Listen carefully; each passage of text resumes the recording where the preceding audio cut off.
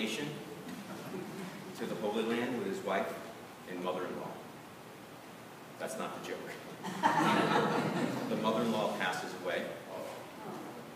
They go to an undertaker who explains that they can ship her body home, but it will cost $5,000.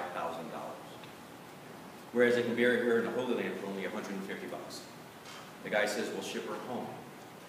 The undertaker asks, are you sure? That's an awfully big expense, and we can do a very nice burial here. The guy says, look, 2,000 years ago, they buried a guy here, and 3 days later he rose from the dead. I just can't take that chance.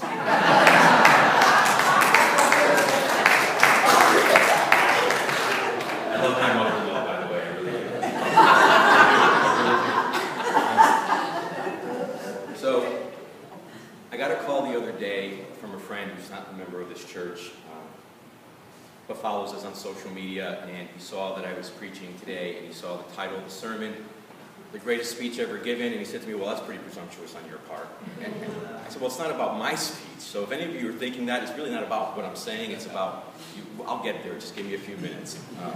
So, great moments are born from great opportunity. That was a quote from Kurt Russell in the movie Miracle. Anyone ever see the movie Miracle about the 1980 U.S. Olympic hockey team that beat the so-called invincible Russian team? So Kurt Russell goes on to say this, and that's what you have here tonight, boys. This is what he tells the team, a great opportunity. That's what you've earned here tonight. One game. If we play them 10 times, they might win 9. But not this game, not tonight. Tonight, we skate with them. Tonight, we stay with them. And we shut them down because we can. Tonight, we are the greatest hockey team in the world. And so they go on to win, after hearing one of the greatest speeches ever given. So I think Jesus creates that same opportunity for his disciples in the district of Caesarea Philippi, which we just heard. That's a district that's situated about 25 miles north of the Sea of Galilee. It's at the base of Mount Hermon, and it's located, it's also where one of the largest water springs that flows into the Jordan River, which drew a lot of folks to that area, religious folks. It was a great place to preach. So that's why Jesus and his disciples were there. Numerous temples were built in that city. King Herod built a temple to Caesar Augustus there. So that's where Jesus asked them, who do the people say the Son of Humanity is? Disciples say, some say John the Baptist, but others still say Elijah, Jeremiah, and any one of the prophets.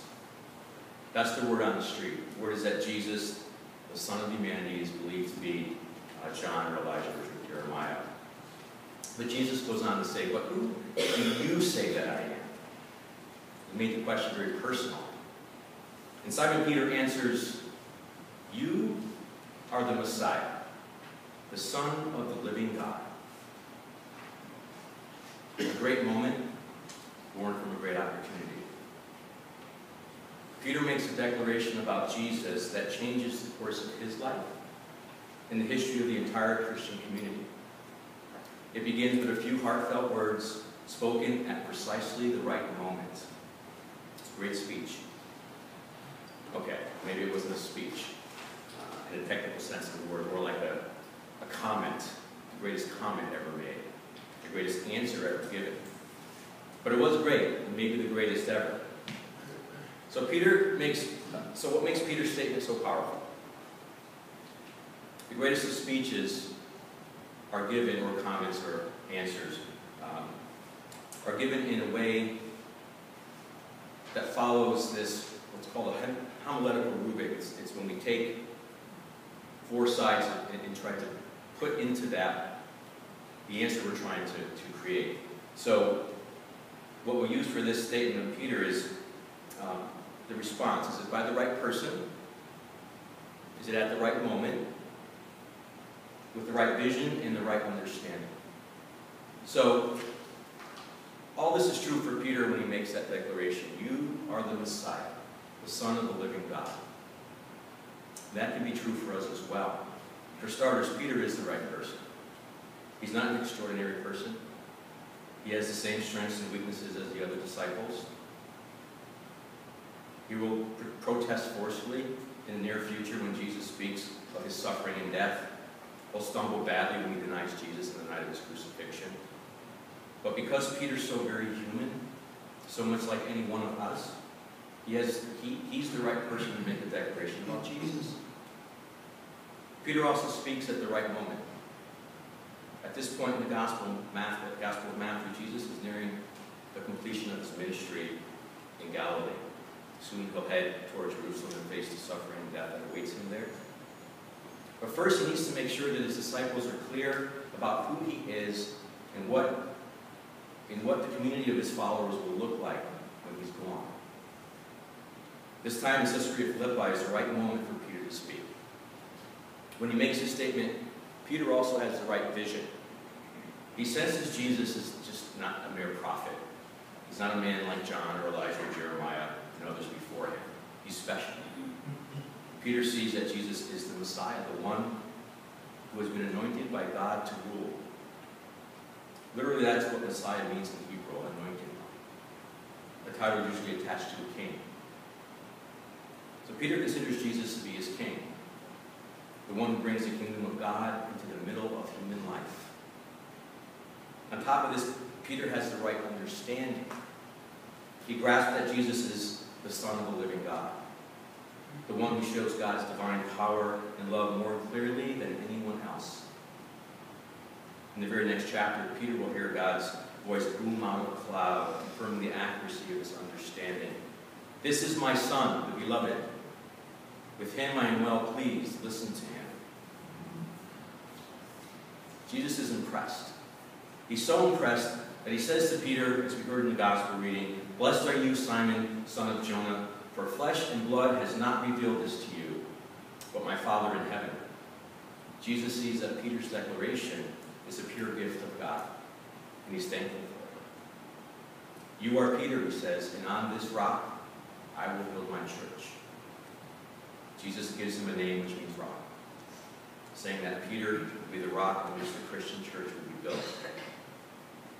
The gates of Hades will not prevail against it, predicts Jesus. The church will be so strong that death itself will not be able to overcome it.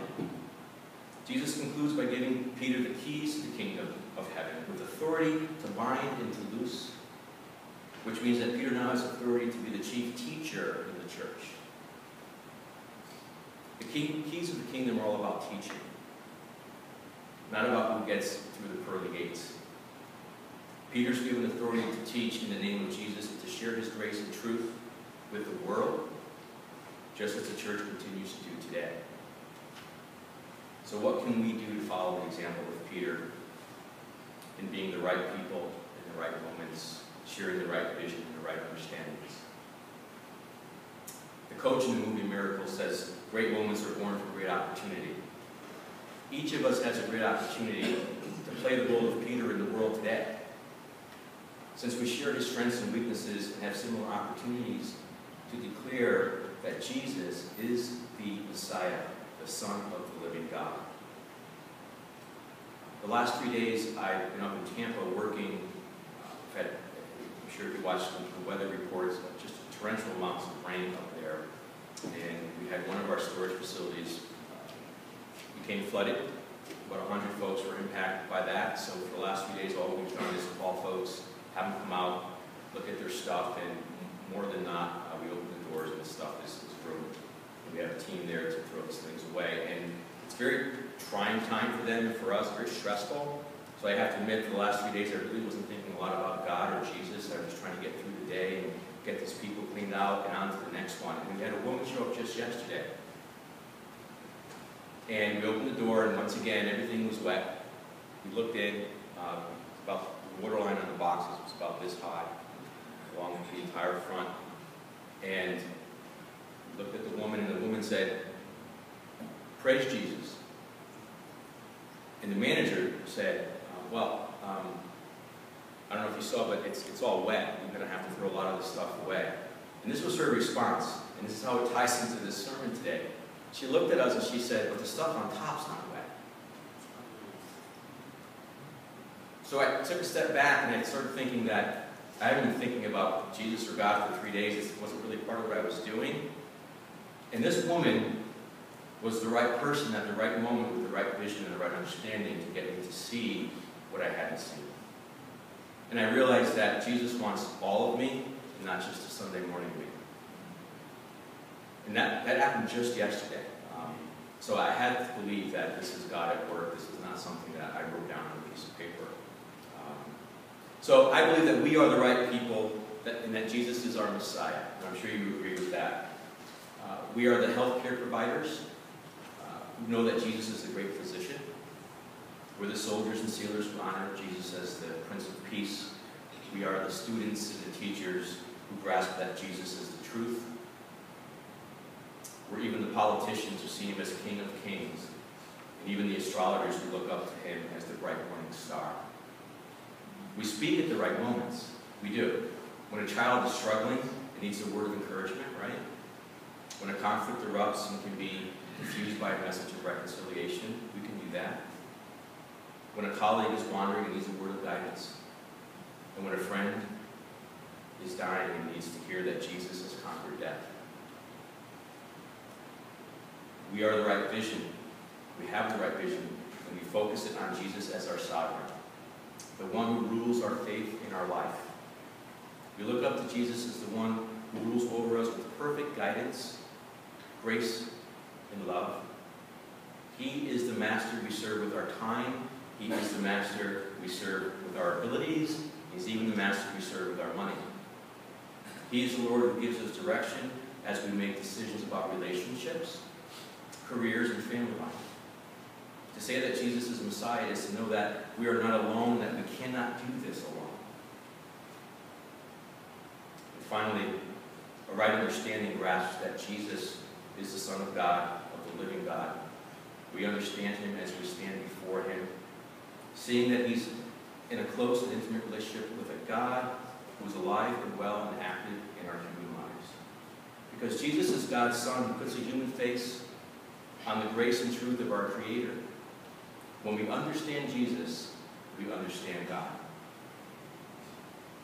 Peter was given an opportunity to give a speech about Jesus. And it turned into the greatest ever. You are the Messiah, Son of the living God. Ask yourself today, am I the right person? Will I know the right moment? Will I have the right vision? And will it all come together with the right understanding? Peter did not miss his moment. My prayer is that neither should we.